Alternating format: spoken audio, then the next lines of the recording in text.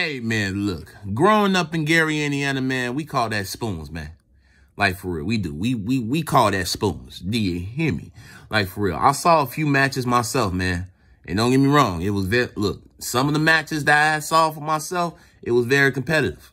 You feel me? But it brought out positivity within the community. You know what I'm saying? Like, for real, man.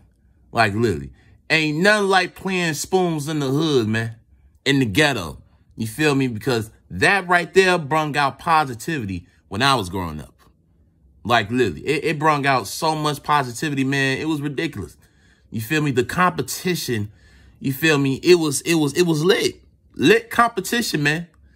Like, literally. Ain't nothing wrong playing the game like spoons in the hood, man. Like, for real. I don't even know if kids nowadays even still play spoons to this day. You feel me? I don't know. You know, but if they don't, we need to bring this back, man. Trip down memory lane for my black ass. Hey, we need this. We need this back, man. We need this brought back to the hood, man. Like, for real, because that right there brought positivity within the black community, man. In the hood. You know what I'm saying? Like, for real. But yeah, where I come from, we call that spoons, man. Like, for real.